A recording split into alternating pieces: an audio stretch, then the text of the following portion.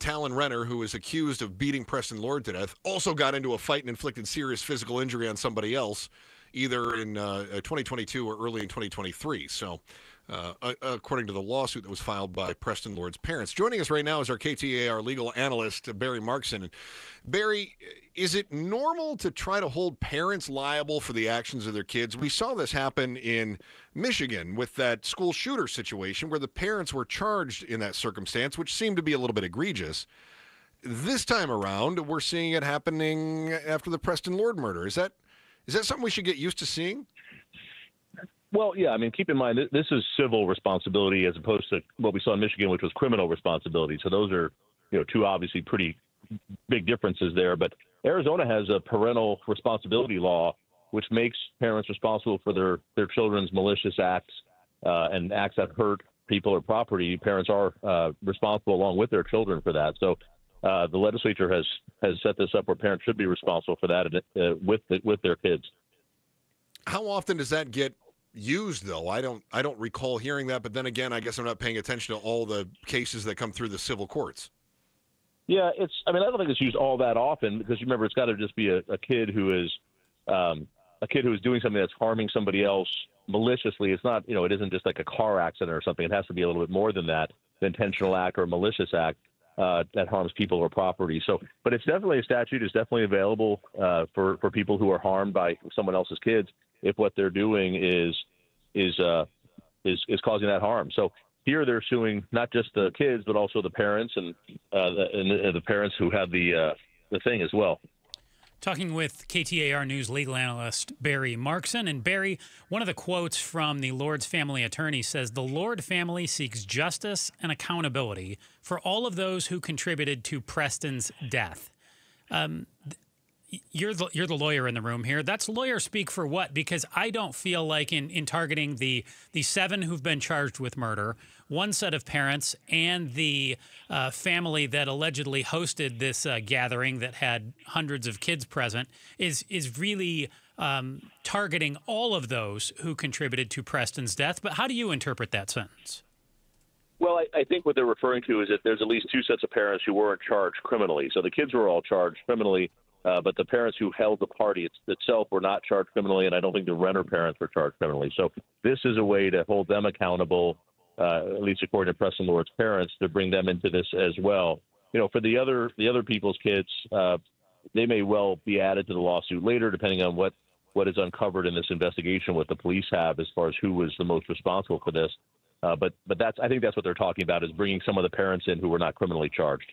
Any idea in terms of monetary punishment, what you would be seeking for in something like this? Well, this is a wrongful death case. So, I mean, you're literally going to be compensated. The families will be compensated for their loss of their relationship with Preston Lord, with their son. So it's going to be the loss of that relationship. It's going to be the companionship, the love, they would have had years and decades with their son, and they don't get that anymore. So, financially, wrongful death cases are very difficult to evaluate. It can be worth into the millions. Again, it depends on the type of relationship they had. I'm assuming the parents had, when your kid's living at home, even if you're not super close as teenagers, you're still having a very close relationship. So I'm sure we'll hear in that lawsuit that the parents had a great relationship with Preston, and they were looking forward to, decades to come of watching their son, grow and, go to college or get married, have kids, and do everything that they were hoping to do with their son. And all of that was taken away from them. So the question is, what is that worth financially? How much money is that worth? Hey, Barry, along the same lines, the story reported from Robert Englund and Elena Santa Cruz from the Republic said that many civil lawsuits, the desired dollar amount for damages is specified, but in this case, it was not. So that would be left to the jury to decide. If the jury comes back and says, look, it's $10 million. I'm just throwing numbers out here, right? You're responsible for $10 million. But you've got 7 of the defendants in this case, or 7 people named in the lawsuit, could potentially be behind bars for the next 50 to 100 years. How do they collect? What is the value of $10 million if it's going to go to people whose only earning potential is making license plates?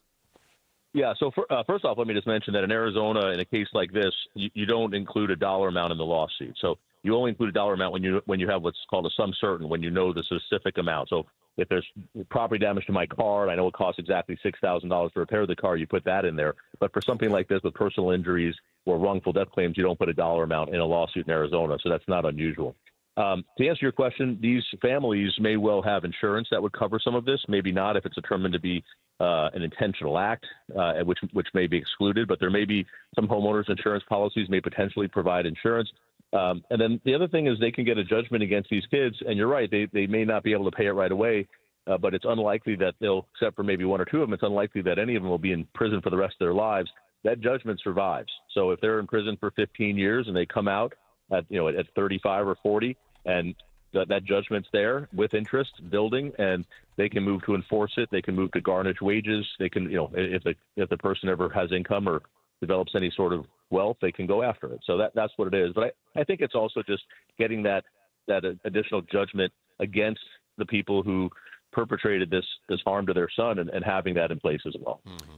Thank you so much, Barry. KTAR News analyst, legal analyst Barry Markson, walking us through a civil suit filed on behalf of Preston Lord's parents, targeting the 7 gentlemen who are behind bars charged with his murder. Additionally, one set of parents and the family that hosted the gathering that led up to all of this. Thanks so much, Barry.